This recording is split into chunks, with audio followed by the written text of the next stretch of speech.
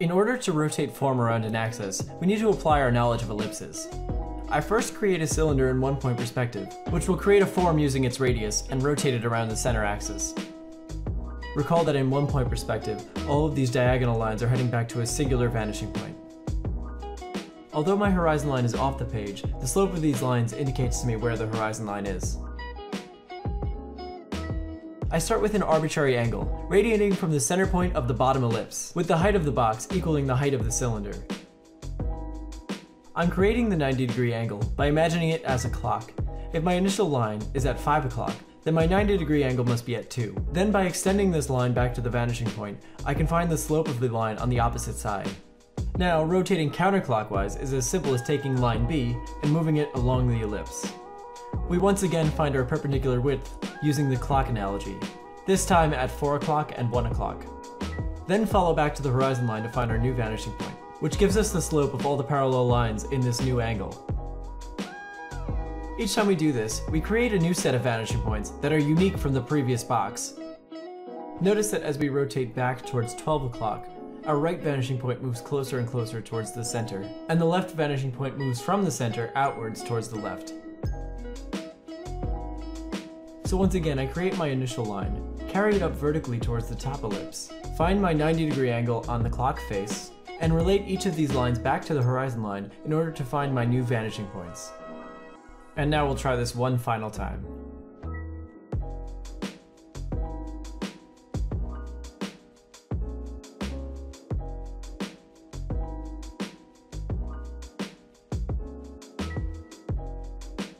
I then animate it to see if the rotation appears natural.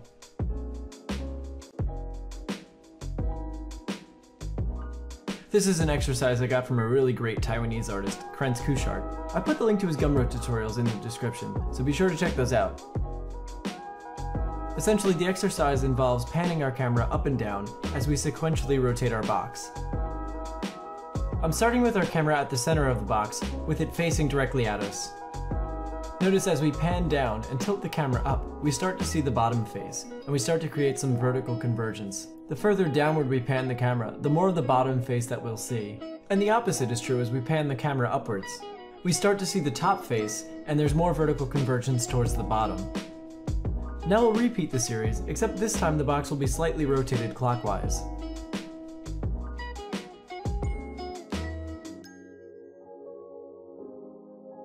The further we pan the camera downward, the more extreme the slopes of the diagonal lines will become. And once again, we expose more of that bottom face, and the horizon line moves down in relation to the box.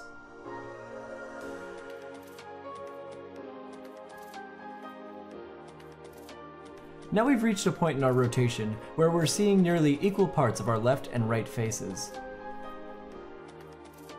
This exercise, as well as the others in this video, can be a little bit challenging if you're new to perspective, so be sure to take your time, use as many guidelines as necessary, and be deliberate about your lines. One thing to keep in mind while watching this video is that it is in time-lapse, so when I'm doing this I'm moving much slower, and I'm taking the time to think out each line that I'm going to be making.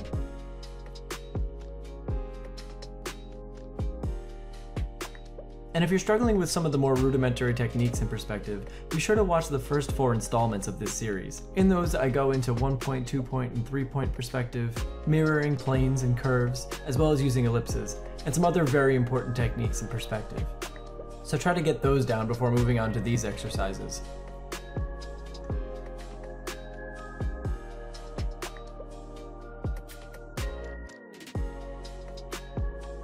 Now that we've covered rotating forms in perspective, I want to demonstrate how we can use different camera lenses when capturing our image.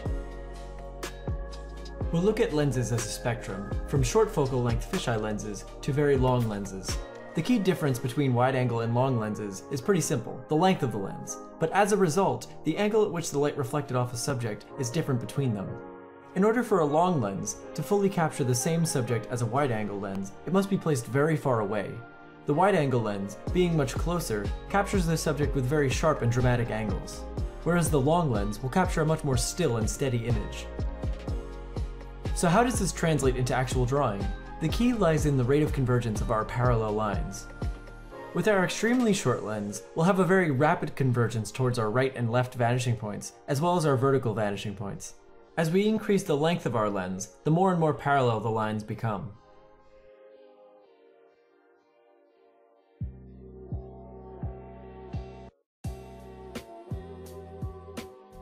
As we increasingly lengthen our lens, we approach isometric perspective, which is when our vanishing points are infinitely far away and our parallel lines will never converge.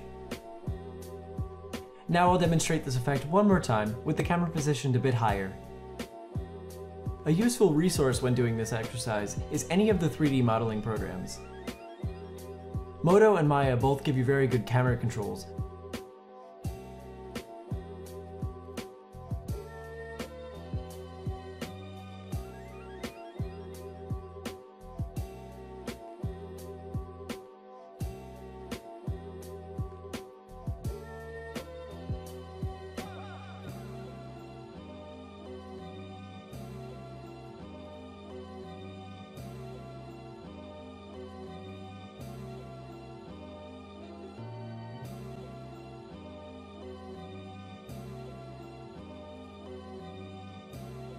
Now let's apply this to an actual drawing, so we can see how these principles can be put into action. I'll draw the same scene twice, but captured with two different camera lenses. The first I'll capture with a long lens, placed both far away and above the subject. Often in cinematography, different lenses are used to establish a particular mood. Because long lenses create a flatter image, they're often used to create a feeling of steadiness, or to establish a scene. Also, because the camera is placed so far away, the size relationships between our subjects is truer to form. Now I'm recalling back to what we discussed in the beginning of the lecture, to place a form in a different angle in front of the previous one.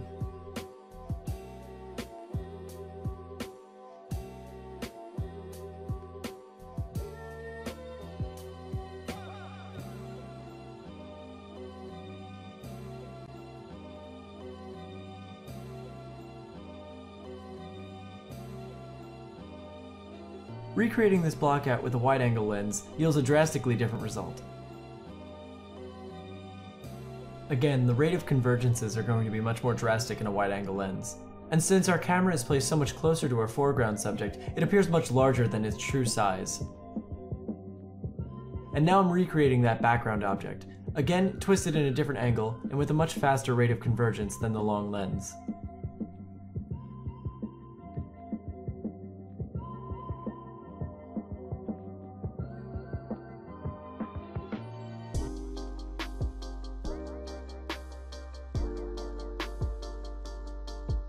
And now that I've finished blocking out the primitive forms, I'm going to fill in with the details of our subjects. You've seen me repeat the same idea in many videos so far, especially the GI videos, but the key is just to place in your details along the vanishing lines that you've created so far.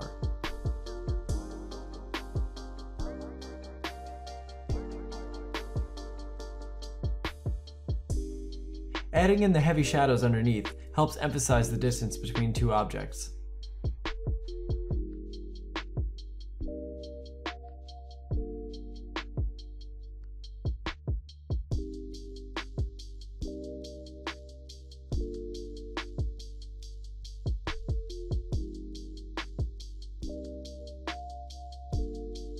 And now I'm drawing in a dumpster in the foreground, which appears much truer to its size relationship with the van. Alright, now let's move on to the wide-angle shot. Again, follow the primitives as guides for placement of your details, but don't be so committed to them that you're unwilling to break the silhouette. We don't want to make a Minecraft car.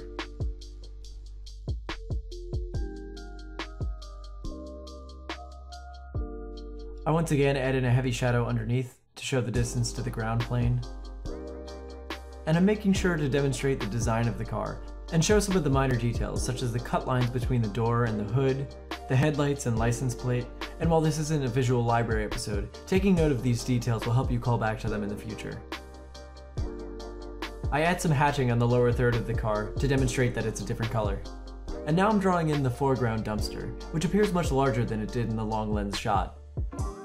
Alright guys, I hope this clears up a bit about camera lenses and how they can be applied to drawing. If you liked the video, please subscribe. I'll be putting out new videos every week, as well as live streaming every Friday through Sunday at 1 PM Eastern Standard Time. And if you want to support the channel, consider subscribing on Patreon. We have a lot of really cool options, like access to the archive of full-length live streams, critiques by me, and group lessons. And if you'd like to get more involved with the channel and interact with other aspiring artists, consider joining our Discord server.